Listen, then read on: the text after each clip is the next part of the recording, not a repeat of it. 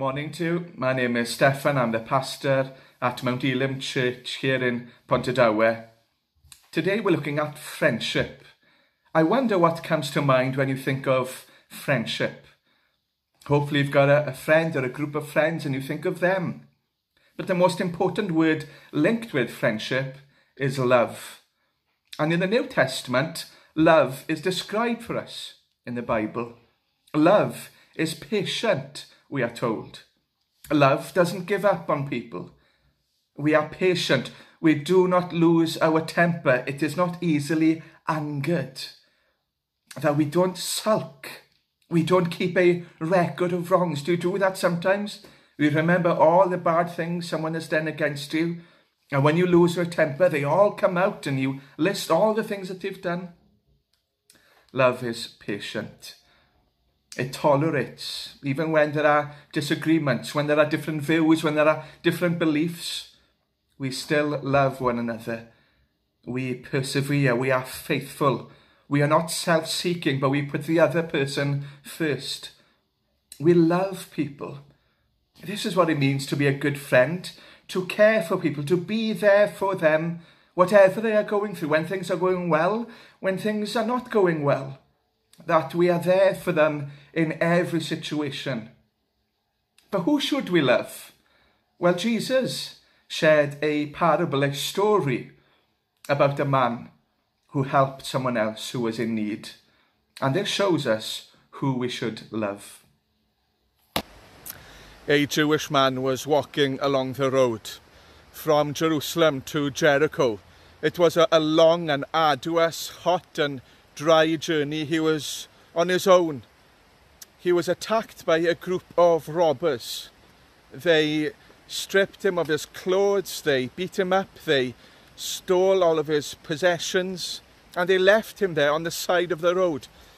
He was in a hopeless and helpless situation. Two people came. The first was a priest, a Jewish priest, and you'd have thought that he might come and help this man, but he crossed the road. The second man was a Levite. He worked in the temple, also a religious man, and he was also Jewish, but he too crossed the road.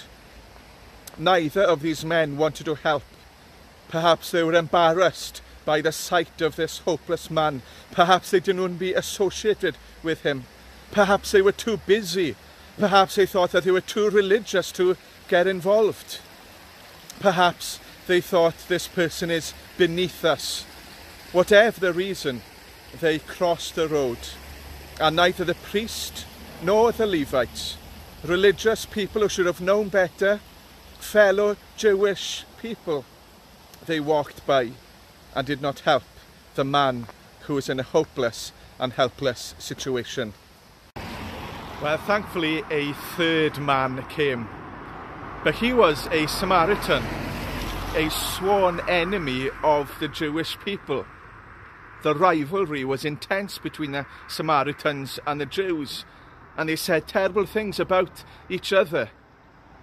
If the Levite and the priest are not helped, surely the Samaritan would not come and help. But he saw the man in need, and he went to him.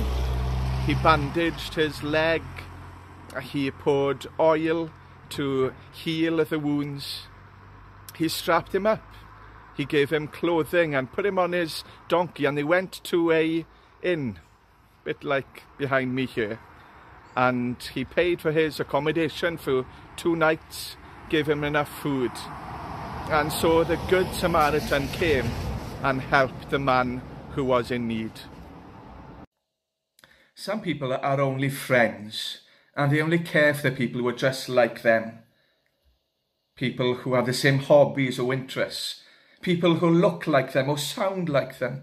People with the same personality or the same background. And they're only friends with people who are just like them. But that parable given by the Lord Jesus of the Good Samaritan reminds us that we should be friends with everyone. Doesn't matter what they look like or sound like, or even what they believe. That even when there are disagreements, we should still love everyone and care for them and be friends. The Lord Jesus himself was a perfect example of this. As Jesus died on the cross, he prayed, "Father, forgive, for they do not know what they do." He loved even the people who crucified him, the people who sent him to the cross, those who killed him. And during his life, he was friends with everyone. He showed care and compassion for the people that others looked down on.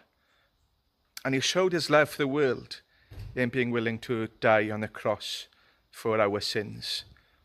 Can I encourage you, pupils and students of Pontardawe School, to know true friendship, to realize that Jesus shows us the perfect example of friendship and love in his life, in his death and resurrection, and that we can be friends and we can love people around us, those that others might look down on, those who might even disagree with, but we can be friends with them and we can show them true love.